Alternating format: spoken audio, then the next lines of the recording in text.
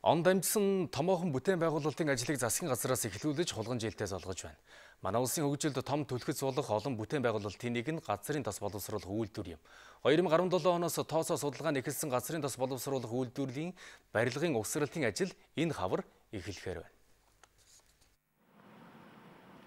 За бүгд найрамдах энэтхэг улсын 1.2 тэрбум долларын хөнгөлтэй зээлийн хөрөнгөөр Дорногов аймгийн Алтан ширээ сумын нутагт байгуулах Газрын тас боловсруулах үйлдвэрийн барилга угсралтын ажил энэ хавар эхэлнэ.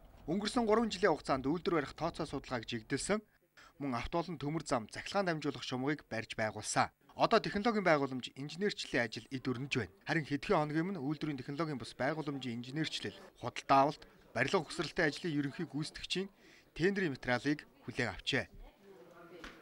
Тендерийн материалыг бид 2 сарын 17-ны өдөр энэтхэг улс дахь Монгол улсын элчин сайдын яам дээр хүлээж авсан. Ерөнхий гүйцэтгэгч маань ямар ажлууд хийх вэ гэхээр иргэний барилга байгууламж тэгээд бор хөөрийн говийн гүний усаас үйлдвэрийг усаар хангах шугам хоолой, усаа хадгалах сав байгууламж гэх мэт ажлуудыг хийгдэнэ. Энэ ажлыг бүтээн байгуулснараа дараагийн хэмжээний ажлууд буюу технологийн байгууламжуудыг барьж байгуулах бүх дэд үтцийг бэлдэж байна гэсэн үг.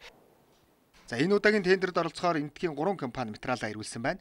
Тендер үнэлгээний ажлыг энэтхэг болон Манай улсад зэрэг зохион байгуулж, шалгарсан компанитай Монгол газрын тос боловсруулах үйлдвэр төрийн өмчөд компани гэрээ байгуулна. Ингэснээр 4-5 дугаар сард бүтээн байгуулалтын ажлыг эхлүүлэхээр төлөвлөж байна.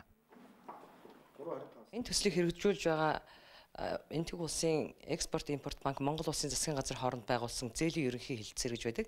Энэ зээлийн ерөнхий хэлэлцээрд бол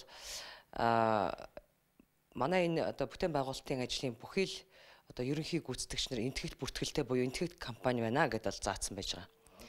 За ингээд энэ бол ерөнхий гүйцэтгэгч. Монголын компаниудын хувьд бол туслан гүйцэтгэгчээр орж ажиллахад бол үд хаалга бол нээлттэй байгаа гэж ойлгож байна. Бидний ажил бол төлөвлөгөөнд бол явж байгаа. МНИО-гийн байдлаар бол энэ ирчээрээ явах нь бид 24 онд ашиглалтанд өгч гэж бодож байна.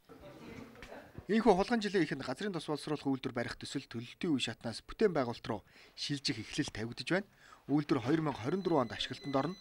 Хугацаа хол мэт боловч бидэнд шахуу хурдтай ажиллах шаардлага тулгарч байгааг Монгол Газрын тос боловсруулах үйлдвэрийн хамт олон тодтогч байлаа.